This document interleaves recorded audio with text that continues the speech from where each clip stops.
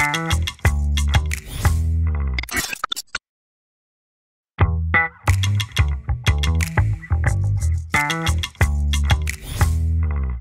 everyone, today on the episode of Better Tech, we have Aviram Levi with us, who works at Zesty.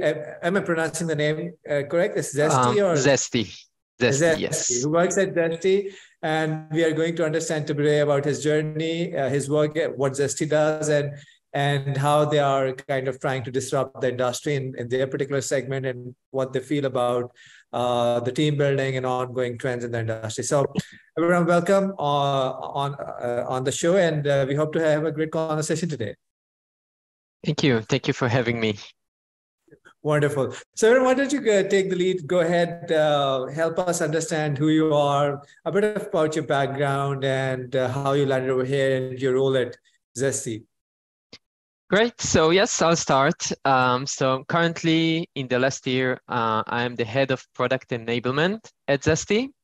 That means that I'm leading all the things that related to the product, the connection between the sales organization and the product team, and of course R&D, including company strategy, dealing with very large customers. Before Zesty, I spent almost 5 years at AWS, which is the cloud division of Amazon. I worked there as a technical account manager, working with very large customers in EMEA and also in US.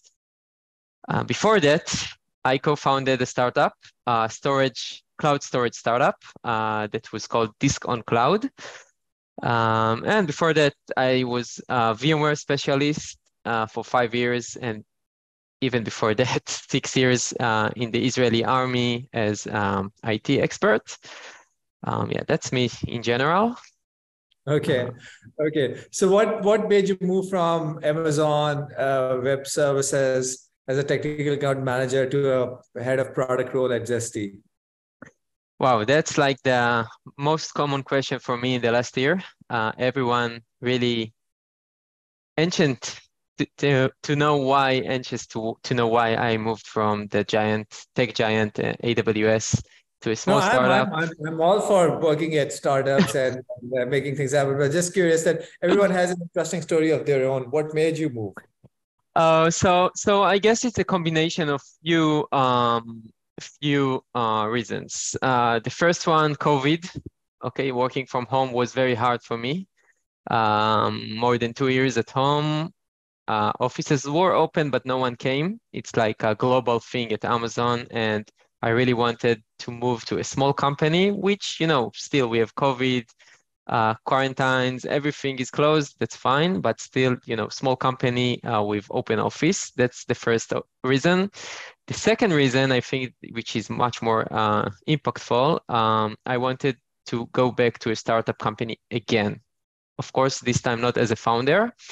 And I wanted to join a place where I can help the company to grow. Okay, when I joined Zesty, had around 75 employees. Today we are 140, something like that. And I think that I have much value because of my expertise in cloud financial management, which is the realm that Zesty is, working. And since I knew the founders since the beginning, since day one, when they established the company, I talked with them and was happy to join. And I'm really enjoying the time there. So wonderful. And now, before we move on to Zesty, what is the kind of breakup right now in your company? I mean, in terms of from moving from 75 to 140, is it more of engineering folks, product folks, or what kind of people you end up hiring in the last couple of years? So Zesty is 4 years old in January. So I guess it's a combination of both. We grow evenly in terms of percentage in R&D and sales. Though we have a bit more than 50% sales, meaning the company is almost 50-50, but I think that we have a bit more salespersons and mainly around building customer success and support, which you need, it's really required when the business is growing. Yeah, definitely the last year was like exponential growth for us, and the previous year was also 800% growth. So yeah, definitely we believe that customer is the most important thing. We need to have very good relations with customers, mutual discussions, feedback, and definitely I do believe that customer relations is super important. So Zesty also investing tons of time and people that take care of our customers. Wonderful. And let's talk about what does Zesty, I mean, what do you guys do at Zesty? Wow. So the pitch of Zesty is very, let's say, I really like it because what we do, or the reason that the two founders of Zesty started the journey is to make DevOps life much easier. What does it mean? Okay, DevOps is like a very common role today. 10 years ago, we called it IT experts or Linux admins maybe, or something like that. And mostly what we see in the industry are customers or companies that move to the cloud, public cloud, AWS, GCP, Azure, which is great. You have tons of agility. You're able to onboard your software or your application in days or maybe weeks, but then comes the bill. And Zesty founders identified a very simple thing that no one, at least no DevOps engineers, at least DevOps engineers do not like to do, okay? And it's mainly babysitting the cloud. The last 3 years in the world, like COVID and the recession that we have now, impacted financial results for, I think, almost every company in the world. And what we do at Zesty, we have a platform that helps DevOps engineers to manage their cloud costs. And of course, our first product, Commitment Manager, helps them to manage their commitments to their cloud provider. And of course, since then we have additional products, but the let's say major product that we sell today helps organization to save money on the cloud in just a matter of days without doing anything. So, I mean, I spoke to some of the founders before, and before we move on to that, are the Zesty's founder, are they kind of by any chance DevOps guys themselves who spotted this opportunity, or I mean, what's their story? Yeah, so the CTO, Alexei, was a head of DevOps in a company. He understands the ecosystem of AWS in extremely good way. And he understood and interviewed many companies and asked them, okay, so how do you manage your commitments to your cloud provider? And they told him back, we don't, or either we do, but very not efficiently. And then he understood that, okay, no one identified the problem in the industry. There is a big pain that involves with tons of money that is being spent on the cloud. Something like 35% out of the spend in the cloud is a waste. And if we will deliver a product that gives fully automatic solution for the customer with zero risk, I think that it will work perfectly. And then I met Maxim and Alexei a month before the company established. They showed me their mock. I remember that.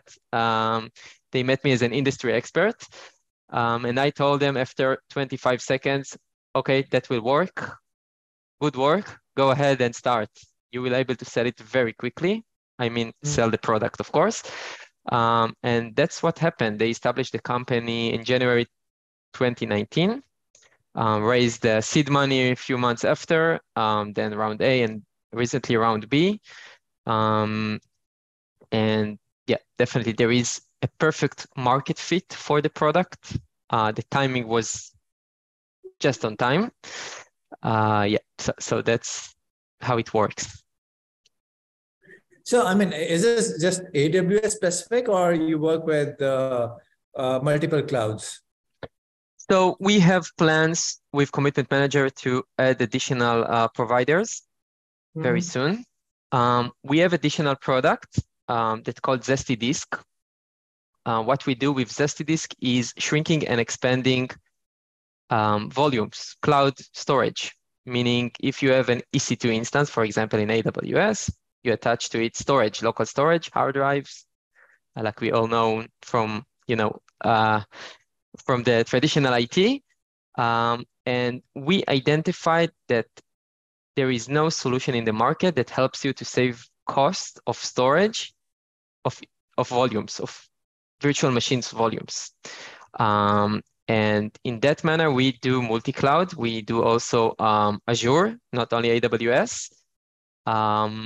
And we see tremendous numbers, like more than 50% off discount, or let's say savings of EBS volume spend with very large customers that spends multi-millions of dollars on EBS every year. Yet again, we do believe in a platform that is not asking from the customer to change things, okay? It should be seamlessly. Zero application change. And of course, everything should remain native, meaning you don't switch your storage solution. You still use EBS volumes or Azure volumes in Azure, which is great. We add an extra level of management. We take control, autopilot of your EBS volumes. That's all. So yes, definitely, we are going to multiple clouds for sure. That's okay. And I mean, have you seen? I mean, I've spoke to other founders who are in a similar space, which is helping you optimize your cloud spending budget. So, I mean, are you guys unique in certain aspect, or is it you're now becoming part of a crowded space which is trying to do the same? I mean, on Amazon, you get, I mean, if you're an enterprise, there's a high chance that you have a lot of unused instances there. You have storage which you're never using. And so a lot of companies, they consistently, their tools consistently monitor the usage, and then they figure out the patterns, and then based on that, they really tell you how you can really optimize the cost, or even can go a step or two ahead by doing an autopilot shutting down or switching on, spawning new stuff. So is there kind of something unique to Zesty as compared to some of these other providers right now? So first, Zesty is not a monitoring tool. Like there are many players in the market that gives you visibility for cost, right, which is great, by the way, because it's needed and it's like a red ocean already. Cloud Health and other products do that for many years and do it very good, I must say. Okay, as a TAM in AWS, I saw all the products, believe me, great work. What Zesty is doing is different because we are not giving the customer recommendations.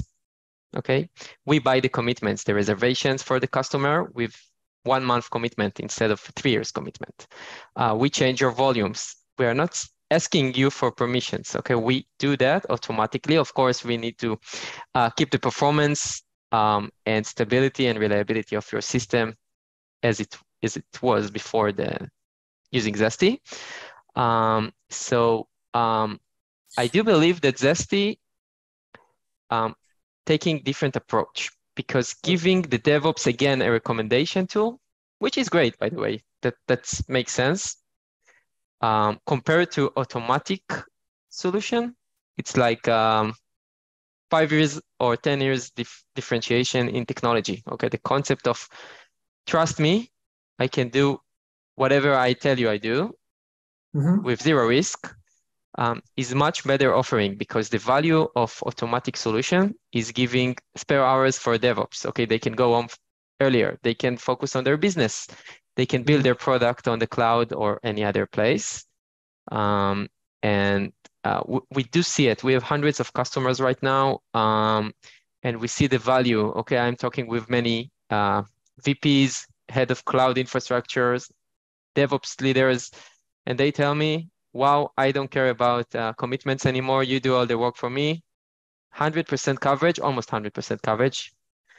Wow, I could never done that before. Okay.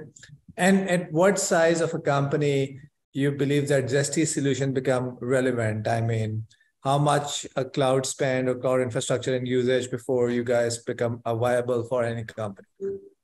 So we have a rule of thumb that $7,000 a month is the minimum. Though we have customers that spend hundreds of millions a year. So I guess that startups that has more than, I don't know, 50, 70 employees are a good start for us. Okay. Specifically those that grow very fast, because then they don't have to predict what will happen next year or in 2 years. Think about that you build your application now, and you need to decide how many instances you need in order to buy commitments. Okay, you need to buy, I don't know, 10 instances, 10 virtual machines. With Zesty, we buy the commitment and we can sell it when you don't need it. That's the concept. Sure. And if we weren't able to sell it on time, we pay you back the money that you lost, like insurance. Okay. And this offering is kind of different because we have a machine learning algorithm that tells us when to sell the commitments and when to buy them. Same for Zesty Disk. We have deep learning algorithm that helps us to decide when to increase the capacity and when to shrink it. So we are very confident with our solution, with our algorithm. Hence, we can give you buyback guarantee or insurance. And I think this is the main differentiator between Zesty and the competition. There is competition, of course. It's like a very large market. Yeah, that's all basically. Okay.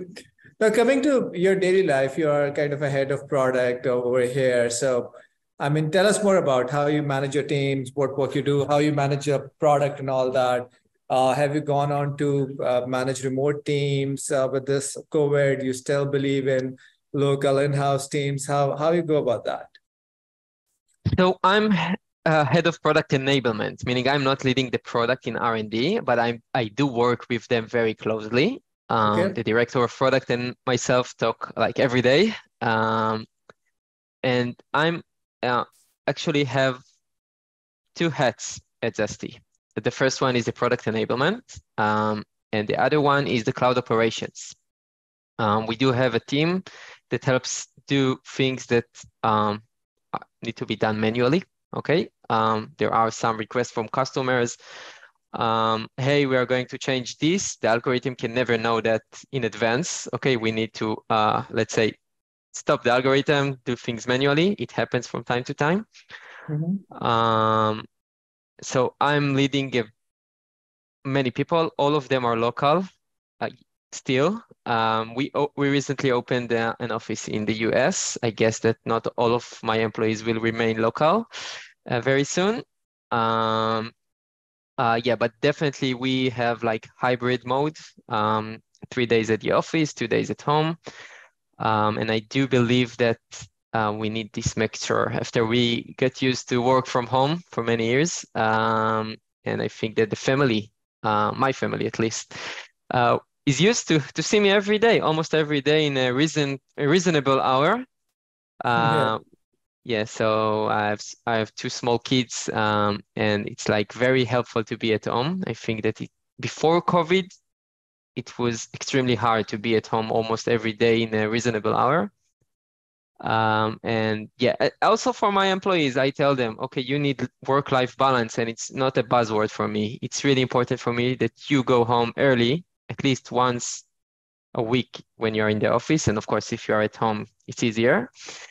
And I think that's like the company mantra. I think that we believe that employee that is working too many hours a day eventually will leave. And I think that, yeah, it's not, I think that we focus on quality of work. So my cloud operations team started with a very long days at the beginning, like 8 hours, 9 hours of working. And we improve it with like a very good tools that we built internally. and we help them to finish their work in 5 hours, not 9 hours. Sure, sure. While we grow the amount of customers in 100% the time. So it's like 200% improvement in 3-4 months of internal tooling development, which is great. So how does the product enablement roles work? If you can help us a little bit understand more.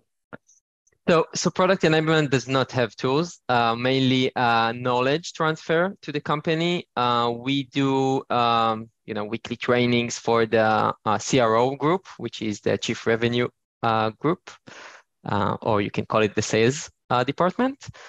I do have many interactions with strategic customers, with strategic partners of us. Meaning, of course, like every SaaS company, we have 2 channels of sales. I do also prioritize product features, okay, that come from the field, and that's the way we do. We are using many collaboration tools, of course. Notion, Monday, and all of these are very useful for a startup. And all the tools that we build is like we are not reinventing the wheel. We use third parties, collaboration tools. I'm a big believer of operations, very strict run books. Learning from mistakes. It takes me at least, I spend at least 5 hours a week or even 6 hours a week to investigate issues, understand the root cause, and how to fix them with a process or either with a product change, which is also an option in a startup company. Wonderful. So, and coming to the last question of this podcast, which is essentially, how do you see the tech landscape unfolding in the next year, a couple of years, and how this recession is treating startups, in your opinion? Wow, so recession is like a big topic recently. But I do see that if we're talking about the cloud management industry or the automation industry, definitely many products will go to fully automation or at least near fully automation, which means it's like a Tesla car when you have almost self-driving car. I do believe that management of infrastructure will become automatically eventually. It's just a matter of, I think, months or maybe 2 years from now, we are going to have many solutions that will automate things from containers up until commitments that are already there, and the recession. Okay, so I talked with many enterprises around the globe recently, and we see the recession impacting them. There is a lot of pressure from management and board for these companies to save money, to save costs, right, but not in a month or two, yesterday. It's like, if we are not going to save additional amount of money today, or in, let's say, days from now, we won't be here and you won't be here as well. So it's like, I think that the recession is changing the pace of adopting new technologies. I do see the recession improve operations. And of course, the recession is doing great for Zesty, I must say that, but it's like very sad statement here now, but You're our saving business is costs growing. for them already. Yeah. Yeah. So we changed the bottom line for customers in a matter of days. Yeah. Okay. So I'm really happy to be like the one that helps customer to change their bottom line or to improve their bottom line and maybe save people works. Employees won't be fired, or at least they will cut less employees because of that.